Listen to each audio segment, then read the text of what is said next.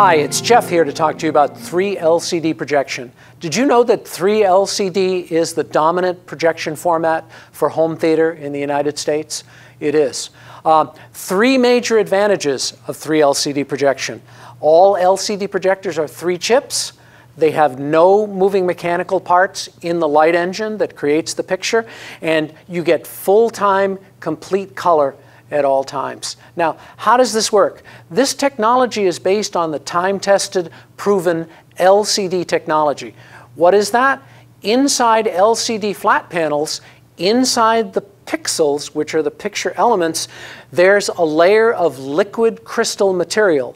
And what this material does, crystals, depending on what they are, when you put electricity into them, they can move. If it's a quartz wristwatch, when you put electricity into that crystal, it vibrates. In all LCD projection displays, or LCD flat panel displays, when electricity goes into the pixel, the crystals line up. They go from random to lining up, and they twist a quarter of a turn.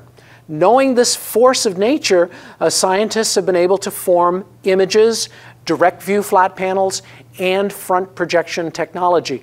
This is what an LCD chip looks like in front projection. This is called a transmissive chip. Light goes right through it.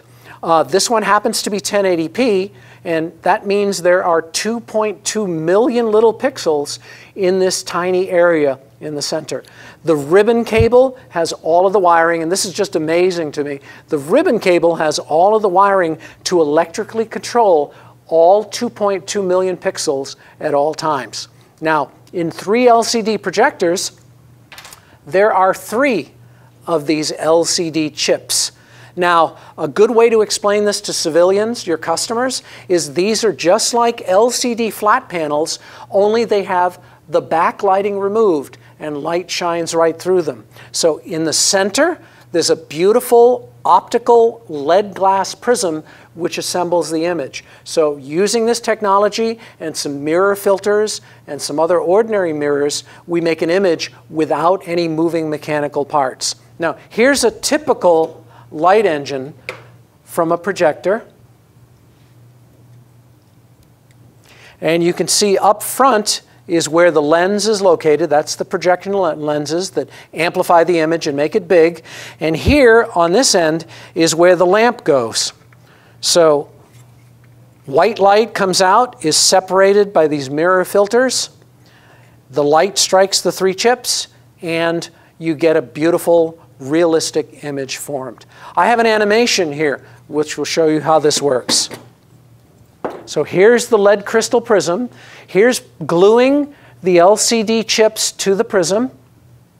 Now there's the lamp over on the far right. These 2 things here are mirror filters that separate the colors.